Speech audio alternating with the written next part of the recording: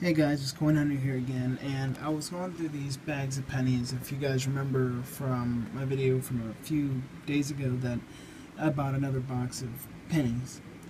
And I was thinking maybe I missed a few, and maybe I missed a few wee pennies, you never know. And I did. First find, or first coin in the little series is a 1959D. The two 1960 Denvers. A 1961, 1961D, a 1964, a 1969D, then three Lincoln Bicentennials, and then what I believe to be, what do you call them? Mint strike errors, where it's a little bit off the end or the edge, the faces or the obverse.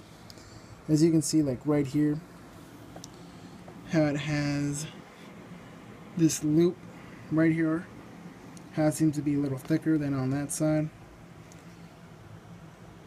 I looked on Google, looked at a few pictures, and it said this was like a strike error.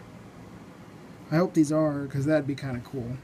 This one is the first one I saw and noticed. This is a 1985. No, 83. And then I also wanted to show you guys over here. I have these coins here that I'm going to clean up with these items. Let's see if I can read it. Pardon my terrible handwriting. Vinegar that I got to freeze in the freezer for 30 minutes. Hydrogen peroxide, a couple of drops. Then I gotta shake it slowly and wait a day, so like 24 hours to see the change. The only problem is I don't have any hydrogen peroxide, so I'm gonna have to wait till tomorrow to go to the store and get some. Anyway guys, that's a little coin update for y'all. Y'all have a great night. Coin Hunter out. Also another thing guys, I have here a really good condition 2005 penny. Don't know if y'all can see that again, the lighting's terrible. And then over here, I just started making a stack of like all the shield pennies. I don't know why. I just did.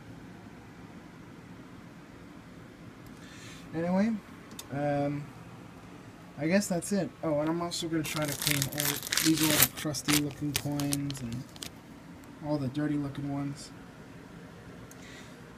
I guess that's it guys. See you later.